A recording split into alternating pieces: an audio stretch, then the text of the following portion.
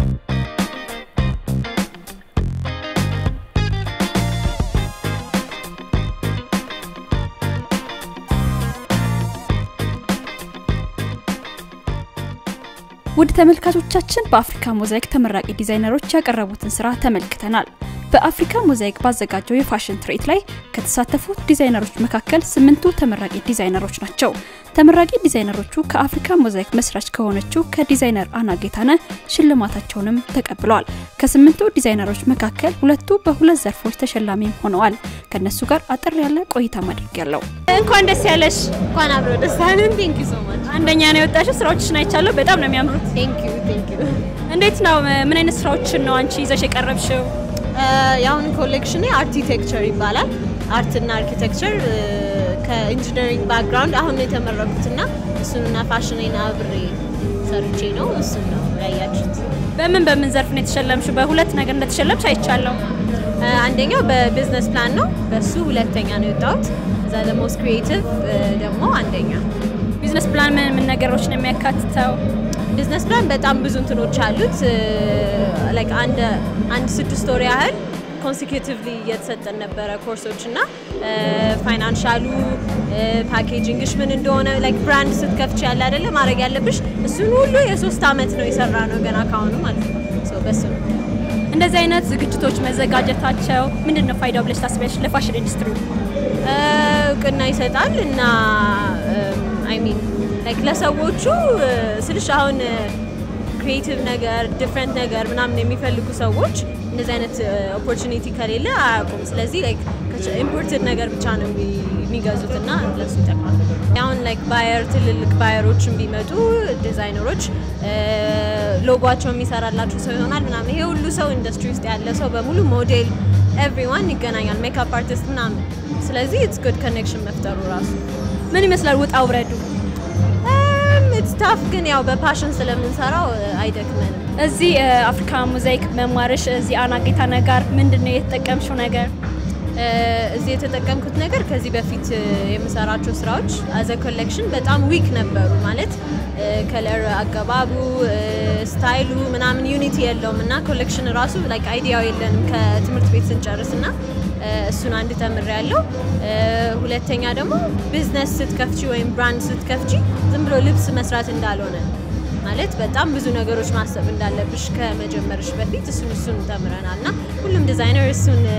ማወቅ አለበት ብያምናለሁ የብራንድ ስም ምንድነው ቁንጅና እንዴት ሰየምሽ ስሜ ቁንጅና ነው ከስምሽ ተርሰሽ ስለዚህ ወደፊት ምን እንጠብቅ ከቁንጅና ወደፊት ያው ይሄ መጀመሪያው ነው በጣም ትልቅ ነገር ጠብቁ ግን ያው በስቴፕ እኔም እንግዲህ ምኞትሽ እንዲሳካልሽ እመኛለሁ ቴንክ ዩ አመሰግናለሁ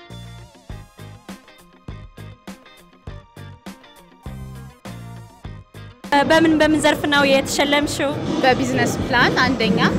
በሞስት ክሪኤቲቭ ደግሞ ሁለተኛ ማለት ካምፓኒሽን እንዴት ነው የምታቋቁም የፋሽን ብራንድሽን እንዴት ነው ምንድነው አላማው እንዴት ነው የምታቋቁሚው the whole outline በሙሉ እንዴት ነው ሴትአፑ እንዳለ ማለት ነው ምን ተሸለምሽ ማለት አላማው የካምፓኒሽ አላማው ፎከስ አድርገሽ የምትሰሪበት ስራ እሱን ሁለተኛው ደግሞ ያው መድረክ ላይ በቀረበ አይተሽዋል ክሬቲቪቲው ነው እንዴት አድርገሽ ከኢንስፓይሬሽንሽ ጋር ገናኝተሽ ምንድነው ወደ ህይወት አመጣሽው የሚለው ነው ዲዛይንሽን ማለት ነው እና ሰው ላይ እንዴት ያምራል ፊኒሺንግ ወረብል ነው ወይ የሚሉት ነገሮች ሶስቱን እንግዲህ አካተው ነው ጀጆቹ እንትን ይሰጡ ውጤት እዚህ ካምፓኒ ውስጥ እንግዲህ መማርሽ ምንድነው የተጠቀመኝ ነገር የምትዩ ብዙ ነው አፍሪካ ሞዛይክ ብዙ ረድቶናል እንዳልኩሽ ነው ዲዛይን ብቻ ሳይሆን ህይወት ይሰጣዋል ገባሽ ህይወት ይሰጣዋል ምኑ ነው አይዲያ ነው እዚህ ስትመጪ ደግሞ ሪያሊቲ ይሆናል በፊኒሺንግም ዘይ ፑሽ ያላት ክሬቲቭ እንድትሆኚ ሪያሊስቲክም ነገር እንድትሰሪ ቢዝነሱ ምን ይመስላል ፋሽን ወርልድ ውስጥ ገብተሽ እንዴት ነው ኮፕ አፕ የምታረጊው የሚሉትን በሙሉ ነገሮች ከዚህ ነው የተማርኩት በጣም ጥሩ ምን አይነት ስራዎችን ነው ያሳየሽው ለታዳሚያን የኔ እንግዲህ የሰመር ቲም ነው ያለው ነገር ግን አይዲያው ምንድነው ሰመር ቲም ነው ነገር ግን ሰመርም ባይሆን ብርድም ቢሆን የምትለብሺው ልብስ ግን ያንን ልብስ ስትለብሺ የሰመር ፊሊንግ ገባሽ ያ ሊፍቲንግ ፊሊንግ እንዲኖርሽ ነው ኮንፊደንስ እንድትሆኚ ኮንፊደንት እንዲኖርሽ በልብሱ የብራንድ ስም ነበር መንና ይባላል መንንና ናርዶስ ማለት ነው ጥሩ ወደፊት ከመንና ምን እንጠብቅ መንና እንግዲህ አላማው ኢንቫይሮንመንታል መሆን ነው በሙሉ የሚጠቀመውን ፕሮዳክት በሙሉ ኢንቫይሮንመንትን በማይጎዳ መልኩ ኢኮ ፍሬንድሊ በሚሆን መልኩ ፕሮዳክታችንን ፕሮዲዩስ ለማድረግ ነው አላማው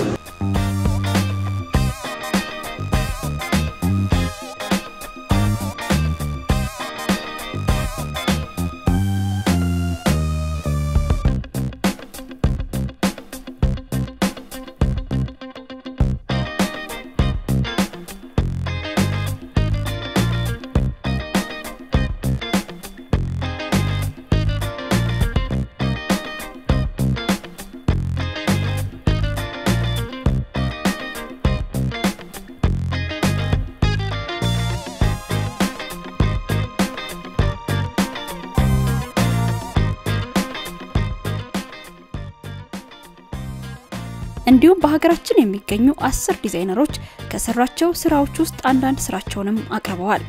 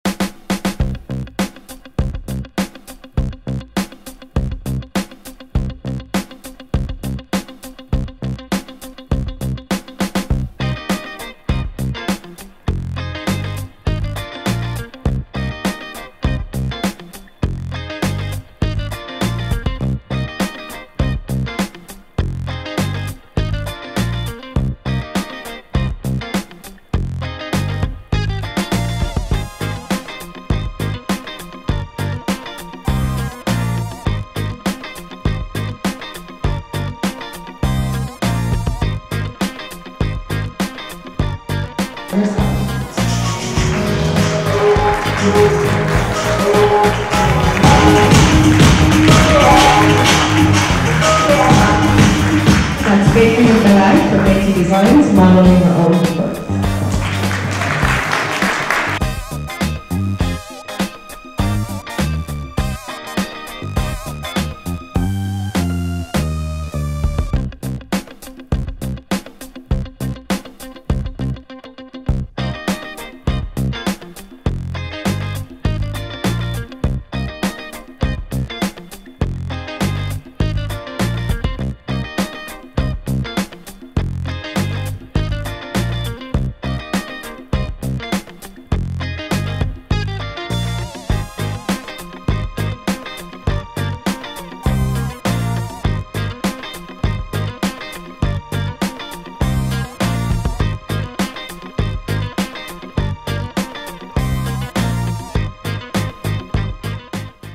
የዚህ ፕሮግራም አዘጋጅና የአፍሪካ ሞዛይክ መስራች ዲዛይነር አና ጌታነህ ስራዎችም ለይታ ቀርበዋል።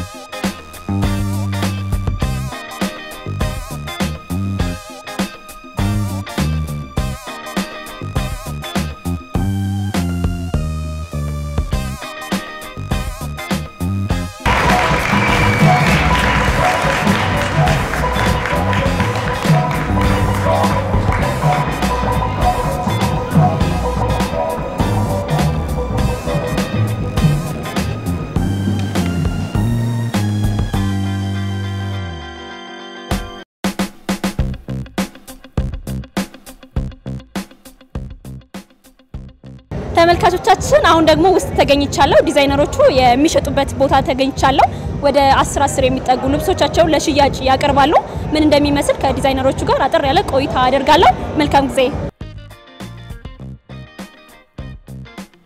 የወርዲ በድጋሚ ተገናኘን Thank you ደስ ይላል በጣም ምን ስራዎችን ነው ዛሬ ይዘሽልን የቀረብሽው ዛሬ በፈትል የተሰሩ ሲምፕሊ መለበስ የሚቻሉ አለባበስ ይዤ ነበር በብዛት አንቺ በምን አይነት ስራዎች ነበር የምትታወቂው ያው የሰርግ ኦኬዥናል እና እንደየሲዝኑ ነው የምንሰራው እንደዚህ አይነት ፕሮግራሞች መዘጋጀታቸው ፋይዳው ምንድነው ብለሽ ታስቢያለሽ ይሄኛው ለዓለም ለሀገራችን እድገት ፋሽን አንድ ሀገርን የሚያሳድግ ነው ትልቅ ኢኮኖሚን የሚያንቀሳቅስ ነውና ለአንድ ሀገር እንዲንቀሳቀስ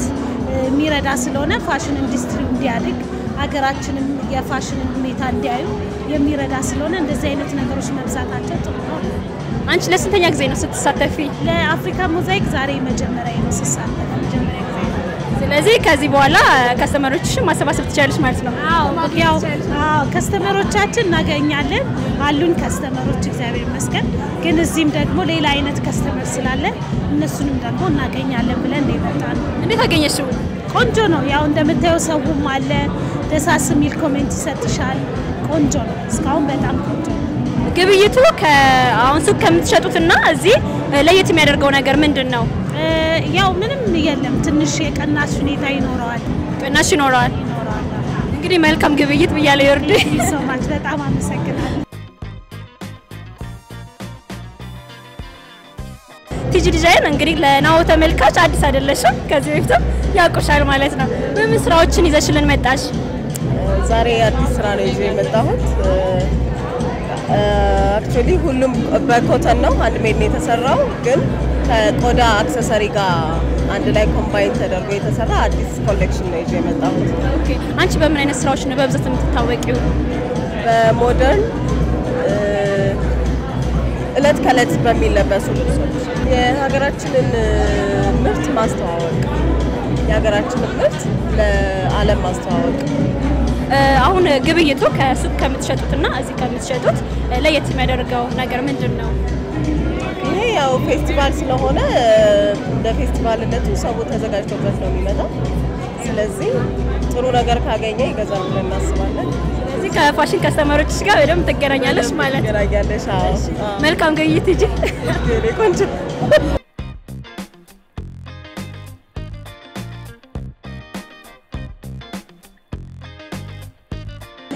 ገኒ አንቺ በብዛት በምን አይነት ስራዎች ነው በብዛት የምትታወቂው እንግዲህ እኔ በስራዎቼ ላይ ለብዙ አመታት ቆይቻለሁኝ ቀድሜ እንዳልኩት የምታወቀው በጣም ያው ከሰርግ አልባሳት ጀምሮ እስከ በየቀኑ የሚለበሱ አልባሳቶችን እሰራለሁኝ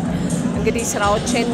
የጀመርኩትም ዋናው አላማዬ ያው የሽመና ውጤቶችን በዘመናዊ መልክ መስራት ነው ለፋሽን ኢንዱስትሪው ጥቅሙ ምንድነው ታያለሽ እንደዚህ አይነት ፕሮግራሞች መዘጋጀታቸው እንግዲህ የዚህ ፕሮግራም ዋናው አላማው ያው እንዳያችሁት ኢንኩቤተሮችን ወደ ተሻለ በተለይ ያን ዲዛይነሮችን በጣም ኢንካሬጅ ታደርጋለች እና ኢንካሬጅ የምታደርገው ያው ኮርሱ እንደሰማችሁ 12 ወራት እንደውም አንዱን ትሬኒንግ እኔ ሰጥቻለሁኝ ሰፖርት ተደርጋ ነው የምንሰራውና ለዚህ ስራ ትልቅ ፍቅር አላት ትልቅ አላማ አላት እና እኔ ከሷ ጋር ኦልሞስት ላለፉት 20 አመታት በላይ አብሬያት ሰርቻለሁኝ የሷን ድርጅት ሰፖርት በማድረግ እና ትልቅ አላማ ያላት ለምታረገው ነገር ትልቅ ፓሽን ያላት ሰው ናትና በጣም መደገፍ በጣም መወደስ ያለባት ሰው ነች በተለይ ለዚህ ለፋሽን ኢንዱስትሪው ትልቅ አስተዋጽኦ ያደረገች ነው በተለይ ለወጣቱ በእውነት ትልቅ ነገር እየሰራች ያለች ሰው ናት እስቲ ያግዜ ነው ስትሳተፊ እኔ እንግዲህ ያው እንዳልኩት ከ20 አመት በላይ ከሷ ጋር አብሬ ተጉዣለሁኝ ገና ወደ ኢትዮጵያ ከመምጣቷ በፊት ጀምሮ ነው በፈረንሳይና በኒውዮርክ ላይ በዛ ጊዜ የነበርኩት ዲዛይነር በተለይ በሞደርን ዲዛይን ላይ እኔ ብቻ ስለነበርኩኝ ከዛ ጊዜ ጀምሮ ነው አብሬያት ያለሁት ምክንያቱም የምታደርገው በጎ ስራ በጣም አርጌ መደግፋት ትልቅ ሰው ናት ለኔያና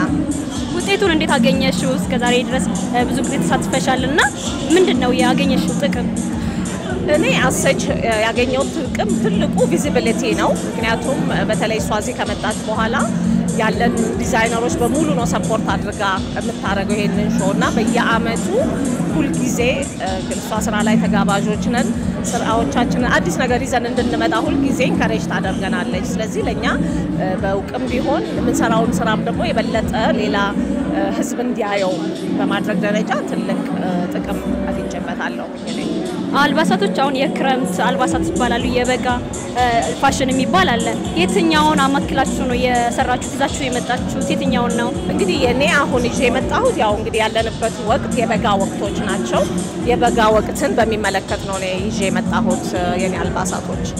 ግብይቱ ምን ይመስላል ግብይቱን በጣም ቆንጆ ነው በእውነት በጣም ደስ ይላል ምክንያቱም ሰው አስቦበት ነው የሚመጣው ስለዚህ ደስ ብሎት ነው ገዝቶ ሸምቶ የሚሄደውና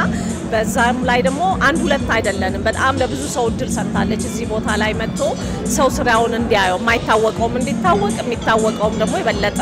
ተጠቃሚ እንዲሆን አድርጋለችና በጣም በጣም ቆንጆ ነው በዚህ አጋጣሚ በጣም አናን ማመስገን ፈልጋለሁ ላደረገችው ነገሮች በሙሉ በጣም ነው ማመሰግነው እንግዲህ መልካም ጊዜ ይሁንልሽ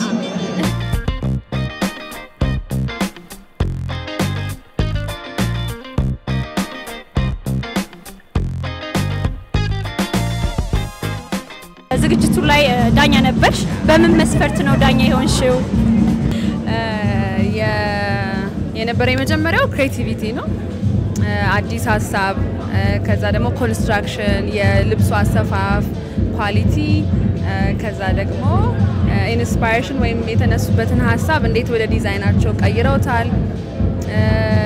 ኢኖቬቲቭ ነበር ወይ የመሳሰሉትን ከዛ ደግሞ ብዙ ያየነው የሚለበስ ልብስ ነው ወይስ ለስቴጅ ብቻ ነው ሶ ክሬቲቪቲ ምንም ሁሉንም አሟልቶ የሚለበስ ከሆነ ለኛ አሸናፊ ነበረ የተሰጠን መስፈርት እሱ ነው በሱ መሰረት ጥሩ ሰሩ ያልናቸውን ደግሞ እንዲያሸንፉ መርጠናል ለስንት ጊዜ ነው አንቺ ተሳተፍሽው አዘጃጅ ሲጀመር አፍሪካን ሞዛይክ የኢንኩቤተር ፕሮግራም ሲጀመር ጀምሮ ዳኛ ነበርኩኝ ዳኛ ነበርኩኝ ለዚያም የመጀመሪያው ጊዜ በጣም ጎበዝ ልጆች ነበሩ በአሁኑ ደግሞ በሚገርም ሁኔታ አብዛኞቹ ሴቶች ናቸው አንድ ወንድ ብቻ ነበር ተወዳዳሪ አንደኛም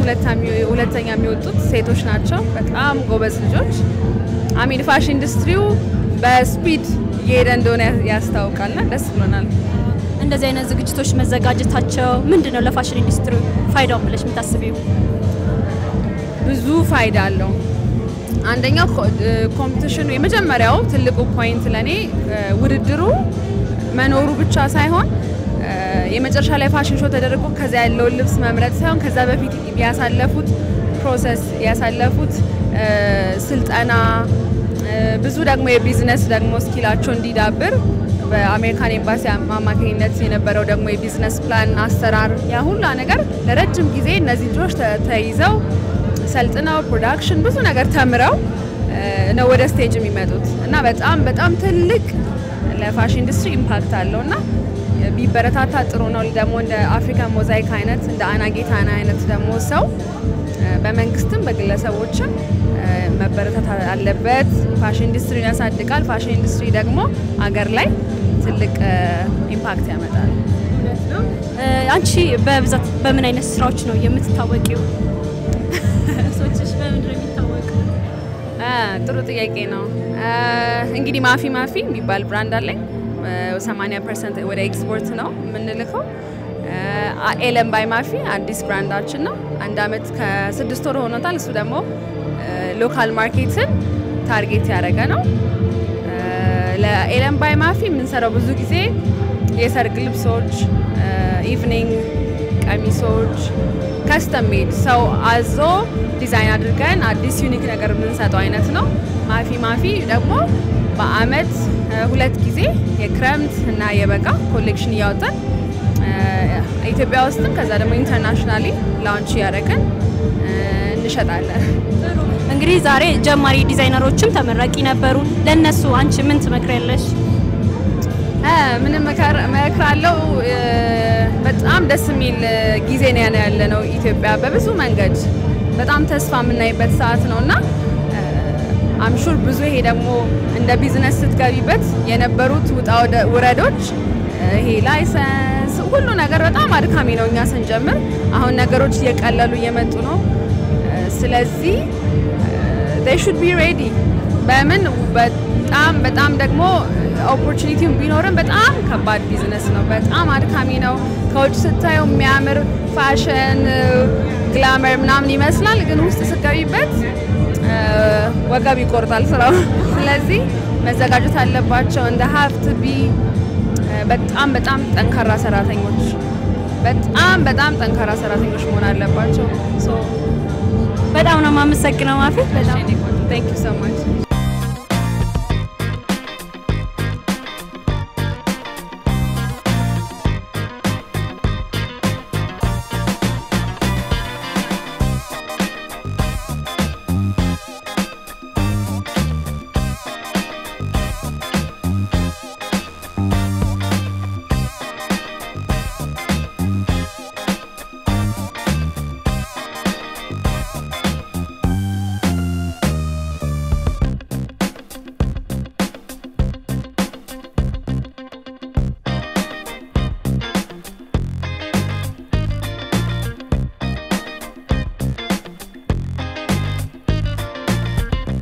ለእንደዚህ አይነት ዝግጅት ሲዘጋጅ ለስንተኛ ጊዜ ነው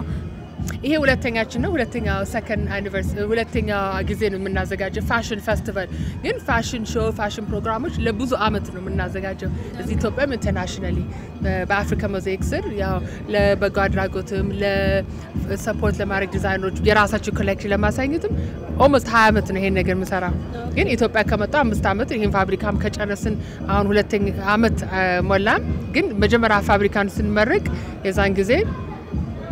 ትልቅ ኢቨንት አድርገናል ፋሽን ፌስቲቫል ነው የዛን ጊዜ ነው ሐሳቡ የመጣልኝ ለምን በአመት አንድ ትልቅ ኢቨንት አድርገን ዲዛይነሮችም አንድ ላይ ሰብስበን የራሳችን ብቻ ኮሌክሽን ብቻ ሳይሆን ከሌሎችም ጋር አንድ ላይ ሆነን ሰፋ ያለ መድረክ እንትን አድርገን ኦርጋናይዝ አድርገን ያው አሁን ሁለተኛ ፋሽን ፌስቲቫል ነው ጥሩ ነው እሺ ዲዛይነሮቹን ስትመለምሉ ምንድነው ክራይቴሪያችሁ ምንድነው መስፈርቱ ኦኬ ሶ ሁለት ካቴጎሪዎች አሉ የመጀመሪያ ካቴጎሪ ዲዛይነሮች እንትኖች ናቸው የመጀመሪያ ካቴጎሪ ዲዛይነሮች ለ በኢንኩቤተር ፕሮግራማችን ያለፉ ናቸው የመጀመሪያ ካቴጎሪ ስለዚህ ኔሽን ዋይድ ኮምፒቲሽን እናደርጋለን ከልዩ እንትን ትምህርት ቤቶች ያው ግራጁዌት አድርገው የአንድ አመት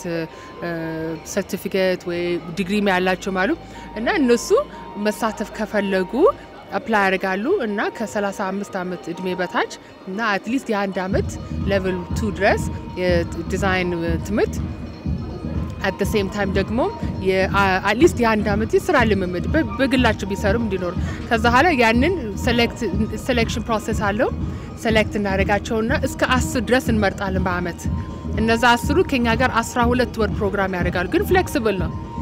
የ12 ወር ፕሮግራም በሶስት ተከፋፍሏል የመጀመሪያ ፌዝ አፕስኪሊንግ ይላሉ ያሉበትን አፕግሬድ እንዴት ማድረግ ነው በፓተርንም ሆነ vision board ከሆነ በካቲንግ ሆነ በማሽን ስራ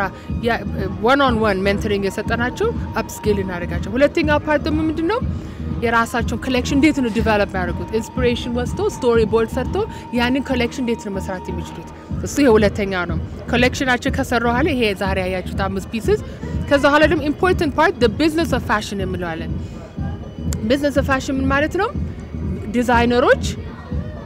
እንዴት የራሳቸውን ቢዝነስ መጀመር የሚችሉት ፋሽን ኢንዱስትሪ ተወረ እንዴት የራሳቸው መጀመር እንዴት ነው ብራንዲንግ ማርኬቲንግ ፕሮዳክሽን ኳሊቲ ኮንትሮል እሱን በካሜራካን ኤምባሲ ጋር እንትን አድርገን ኮላቦሬት አድርገን እሱን ፕሮግራም አሁን እንሰጣቸዋለን ይሄ ፕሮግራም ያው ነፃ ፕሮግራም ነው እኛ እናስከፍላቸው እነሱም አይከፍሉ ያው እኛ ማንከፍላቸው እነሱም አይከፍሉ ነው it's just ያው ይሄ ኢንዱስትሪያችን ለማደግ የሚችለኛ ሀገር ከስር አዳዲስ ዲዛይነሮች ማደግ ከቻሉ opportunity ከፈጠርንላቸው አይደለም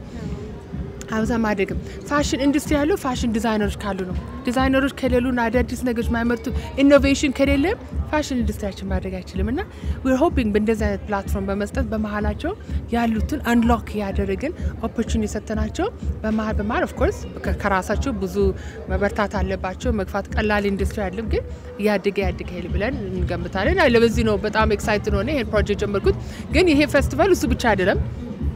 at the same time ደግሞ already established የሆኑ ዲዛይነሮች አሉ already በራሳቸው አንዳንዶቹ ውጭም እዚህም ሎካል ተምሮም established የሆኑ ዲዛይነሮች አሉ እነሱን ደግሞ አንድ ላይ በአንድ መድረክ ላይ ማሳየት ደግሞ እነዛም አስፓየር ማድረግ ይችላል ለነሱም አንድ ላይ ኮሌክቲቭሊ መስራት እንችላለን እና ያ ሶስተኛ ፓርት ደግሞ የኔ ፋሽን ሾው የምሰራው የራሴ ኮሌክሽን ነው በአመት አንዴ የማንናሳየ ዲቨሎፕ ማድረግ ዲዛይን ኮሌክሽን ያንቺ ስራዎች ዛሬ ያቀርብሻቸው ምንን ታሳቢ አድርገው ነው ምን አይነት ስራዎች ናቸው በብዛት የኔ my whole story ከመጀመሪያው ያ celebrating African fashion African culture African heritage የኔ ታሪክ ነው ስለዚህ ያ ኢትዮጵያም አፍሪካ ውስጥ ስለሆነ የኢትዮጵያን ጨርቅ ከሌላ አፍሪካ ጨርቆች ጋር እንዴት ነው አንድ ላይ አድርገን እና አዲስ ኮንቴምፖራሪ ነገር ማድረግ እንደምንችለው ስለዚህ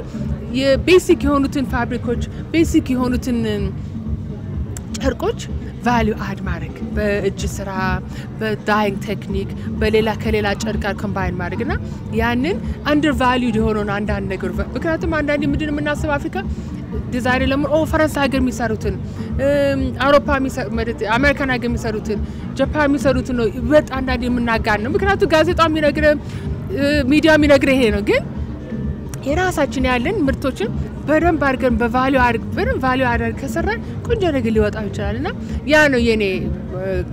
ለራሴ እንደ የራሴ ዲኤንኤ የዲዛይን ዲኤንኤ እሱ ነው የአፍሪካን ሞዛይክ ኮሌክሽን ሁሌ ዲዛይን ሶርስ ዲዛይን ዲቨሎፕድ አፍሪካ ውስጥ ኢትዮጵያ ውስጥ ሶርስ ምናደርገው ከአፍሪካ ነው ጨርቃችን ዲዛይን ምናደርገው ኢንስፓየር ምንሆነው ከኢትዮጵያ አፍሪካ ውስጥ ባለው እንትን ነው at the same time ደግሞ ማኑፋክቸር ምናደርገው እዚህ ነው ስለዚህ it's a fully 100% African company ዛሬ እንግዲህ የተዘጋጀው ዝግጅት አላማው ምንድነው ዋናው አላማው ዛሬ እንትን ለማድረግ ነው ያው በአመት አንዴ ተሰብስበን ሁላችንም ፋሽን ምንድነው ኢትዮጵያ ውስጥ ያለ ፋሽን እንዴት ነው ኑና አዲስ የሚጀምሩትም ኤስታብሊሽ የሆኑትም እና በአንድ ሴንተር ውስጥ ሌላ ቦታ ሄደን ከምን ይሄ ፋሽን ዲዛይን ለዚህ ታስቦ የተሰራ ነው ለፋሽን ሾውም ወዳውኑ ፋሽኑን ልብሱን አይቶ ወዳውኑ መግዛት ይችላል ዲዛይነሮችም አሉ እና ኔትወርክ ማድረግ ብቻ እና ፌስቲቫል እና ሴሌብሬት ማድረግ ነው የኛን ኢንዱስትሪ at the same time ደግሞ ከዚህም ደግሞ ሰስቴይነብል ሊሆን ተተዋውቀው ብዙ ሰዎች አንድ ላይ መስራትም እንዲጁ ከዲዛይነሮችም ጋርም ከኛም ጋርም ያው ኤክስቼንጅ ለመፍጠር ጥሩ እንግዲህ ጀማሪ ዲዛይነሮችም አሉ ታዋቂ ዲዛይነሮችም አሉ ፋይዳው ምንድነው ብለሽ ታስቢያለሽ ለፋሽን ኢንዱስትሪው ፋይዳው ምንድነው ጥቅሙ ምንድነው ብለሽ ታስቢያለሽ ጥቅሙ የፋሽን ኢንዱስትሪ የጋርመንት ኢንዱስትሪ ከ3 ትሪሊዮን ዶላር በላይ ነው ኢንዱስትሪው ሁላችንም ጣጣ ተነስተ ልብስ ለብሳለን አይደለ it's important ሁላችንም መልበስ አንድ ሰው አንድ ቲ-ሸርት መግዛት ከፈለገን ያ ቲ-ሸርት ኢትዮጵያ ከተመረተ ያ ቲ-ሸርት ውጪ ከተመረተ አይደለ እኛ በቂ ሴንሲታይዝ ካደረግነው ፐብሊኩን ሜድ ኢን ኢትዮጵያ ሜድ ኢን አፍሪካ ልብስ መልበስ ከስንት ሚሊዮን ህዝብ ነው እኛ ሀገር ብቻ ያለው አይደለ entire industry drive ማድረግ ይችላል አይደለ ስለዚህ ይሄን ሴንሲታይዝ ማድረጋች ማይንድሴት መለወጥ አንዳንዴ ሜቢ ሎካል የተሰራ ኳሊቲ ጥሩ ላይሆን ይችላል እንላለን ከውጭ መጣን የተሻለ እናድርግ ያኔ በእንደዛ አይነት መድረኮች ፕሮሞት ማድረግ አለብን እና ምክንያቱም ኢንዱስትሪው huge potential ነው ቢዝነስ አለ እኛ ሀገር ደግሞ እንደ ሌሎቹ ሀገር በጣም እድለኛ ነን ምክንያቱም ኮተን አለን